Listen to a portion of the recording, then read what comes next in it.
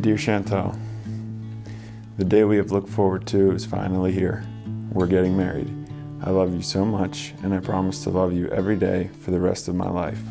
We complete each other so well, and you have made me a better man. I will always remember my trips to visit you in Greensburg, your trips to Pittsburgh, and all of our fun vacations. Today is the day I'll remember the most. It's time for you to shut up and dance with me. See you at the altar. Love, Craig. Dear Craig, today is our big day. I can't believe it's finally here. Since I was a little girl, I've been imagining this day, finding the right dress, the perfect hairstyle, and most importantly, the man of my dreams. You made that last one easy. I couldn't imagine my life without you, and I'm so happy that after today, I'll never have to again. You are patient and kind.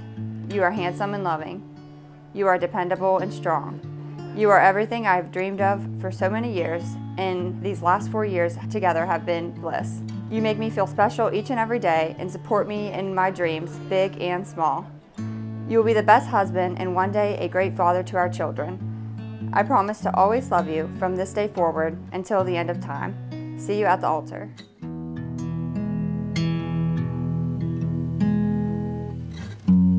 Whatever you feel's alright in my arms.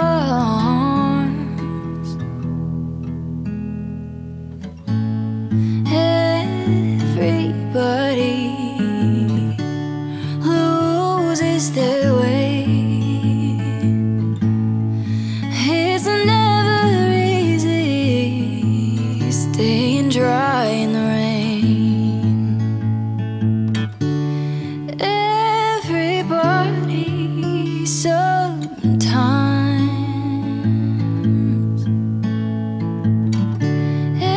Everybody sometimes.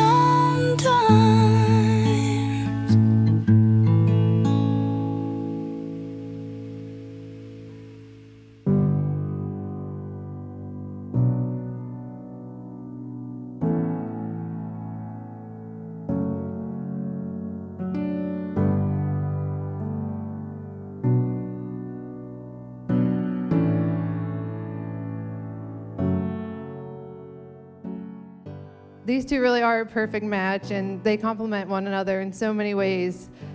Chantel, you push Craig to be the best version of himself and add a little adventure to his life.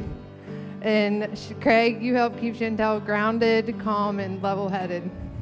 My advice to you guys is just to remember that what you guys made today is not a legal agreement, but rather that you entered a holy covenant with God, and just never stop having fun together and seek God first. Always fight fair and never stop pursuing one another. Chantel and I grew up just 2 years apart, and she has fully embraced her role as my big sis. Chantel always took care of me, whether it meant dropping me off at my first grade class with a kiss, or teaching me how to shoot a left-hand layup, and even teaching me how to pace my drinks out when I got to college. I've always felt the most loved and most understood in Chantel's presence.